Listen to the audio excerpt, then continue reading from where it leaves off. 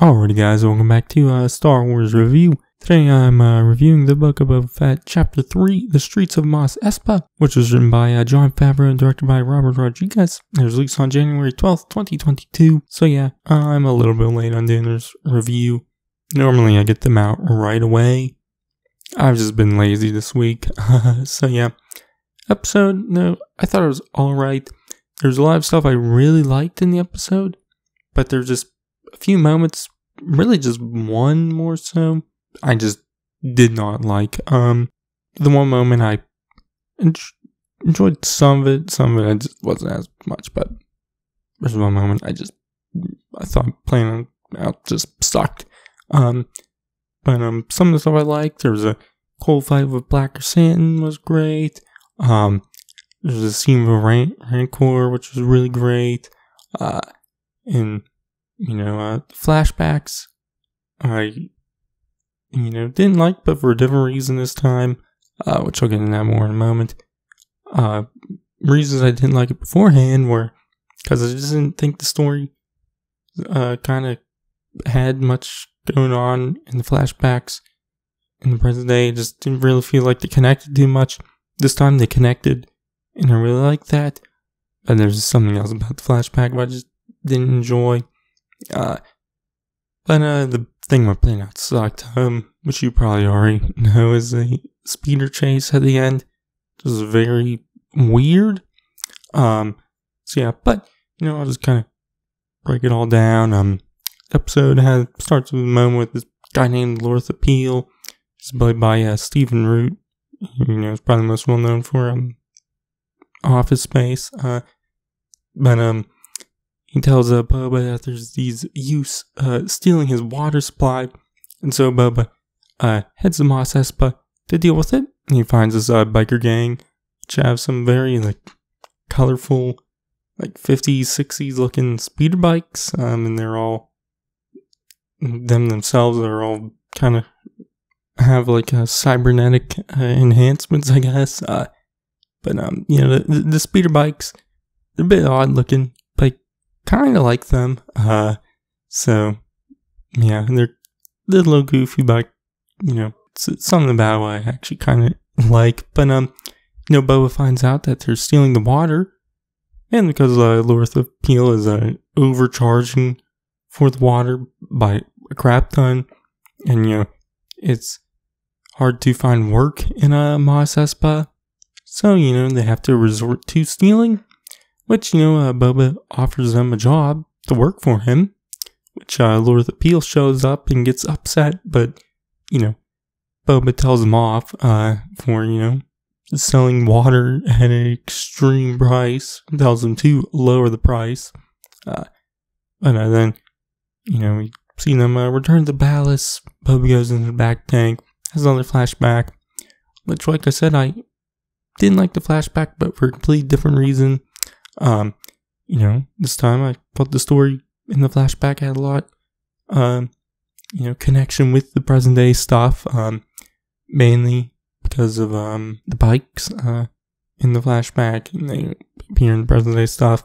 There was one thing I didn't like about the flashbacks. It was more of a nitpick. Boba heads into Mos Eisley to meet with the bikes, but when he's rolling into town on the Bantha, he looks over and sees Pelimoto and her pet droids walking through the city. Makes sense. Obviously, that's the only place we've seen them at in The Mandalorian. But just something I don't like when stories do this is something like that. It's just kind of pointless. No need for it. But, it is more nitpicky. It's not really a big deal. It didn't ruin my enjoyment of the episode. But Boba deals with the pikes and leaves and heads back to the Tusken camp, where he finds it, raided, and the Tuskens are all dead.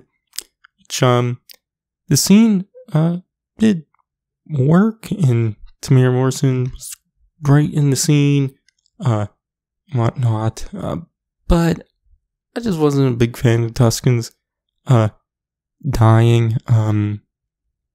I kind of was hoping that they would come back into the present day stories and whatnot. And just wasn't into them being killed off screen. Also, it just felt kind of rushed in a way, I guess. Just kind of get it over with. But his follow up with the scene I really liked. Boba gets ripped out of the back tank by Black Chrysanthemum, and they have this big fight. Because, Boba doesn't have his armor on and whatnot. He has to resort to other ways to fight. Black Chrysanthemum either was his fist or, he picks up his gaffy stick and uses that, which I really like that. Because, it was like the easiest thing for him to grab. And, I just really enjoyed this fight. Eventually, the Gamorrean guards, the biker gang, and Fennec help Boba out and lead Black Chrysanthemum downstairs and then into the Rancor pit. Obviously, there's no Rancor in there yet, so yeah. But then I believe you see Boba and Fennec having like dinner or something like that later, and Boba doesn't want to, feast too much. But then the Hutt twins arrive at the palace suddenly, and so Boba and Fennec head out side to the front gate and speak to them with the captured Black Chrysanthemum, which, the Hutts reveal that another group has actually taken claim to Tatooine, and, they therefore aren't taking claim to Tatooine anymore, and, they give Boba a gift for sending Black Chrysanthemum at him, which is a Rancor, which, Danny Trejo is playing the Rancor's keeper, which is funny, but the twins leave, saying they're heading back to Nal Hutta and don't want a war, to be in a war right now. But Boba then releases Black Chrysanthemum, telling him that dealing with the Hutts isn't worth it and whatnot, and so Black Chrysanthemum runs away. Hopefully we'll see him later, teaming up with Boba and whatnot. But then there's a great scene with Boba, Danny Trejo and the Rancor. Danny Trejo, tells Boba, all about Rancors, how they're actually these gentle creatures, dealing with their masters and whatnot. And I guess, has a blindfold over the Rancor, saying that, the first person the Rancor sees, they take a liking to, and, so, Boba asks, Danny Trejo if, he can teach him how to, ride one, take care of one and whatnot, which, he says, takes a lot of practice, but they can do it, which then Danny Trejo takes the blindfold off and, allows the Rancor to see Boba, and there's a great, bonding moment between Boba and the Rancor, which I really liked.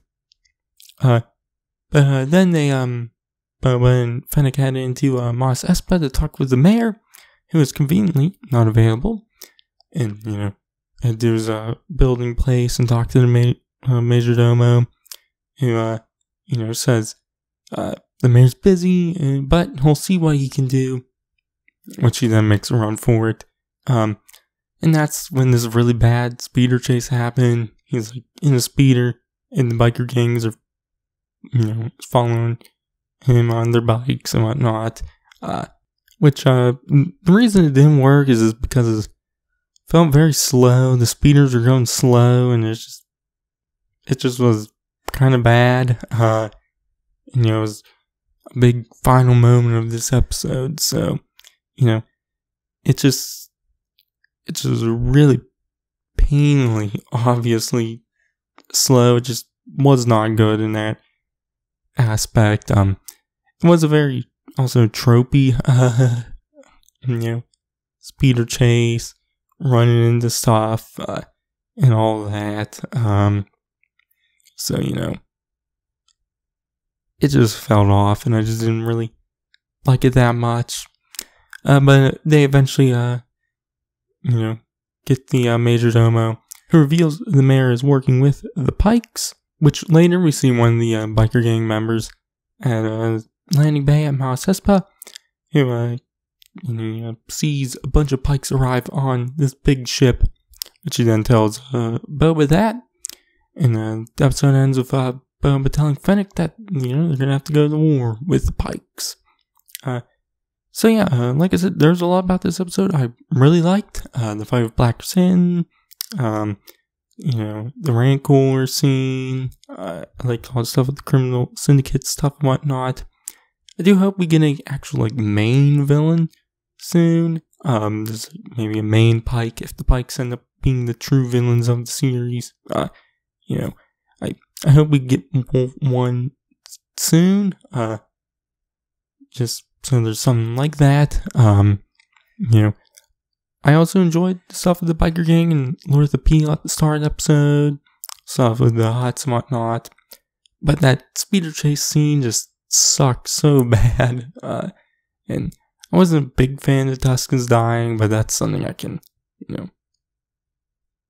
look the other way with. But the speeder chase just was so bad. It just really dragged down the episode. It's honestly, out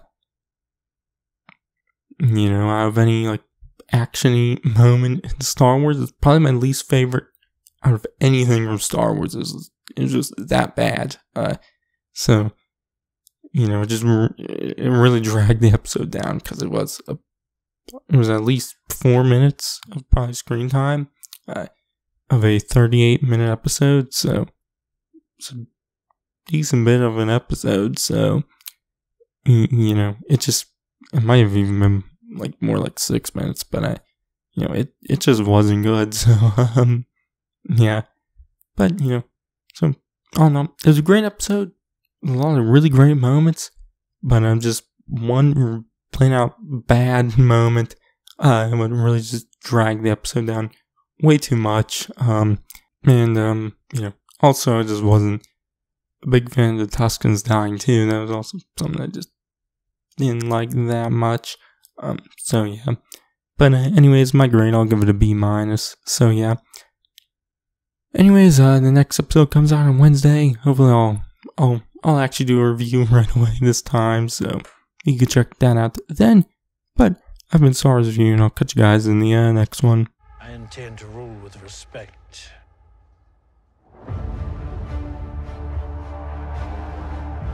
You were all once captains under Jabba the Hutt. I'm here to make a proposal that's mutually beneficial. Why speak of conflict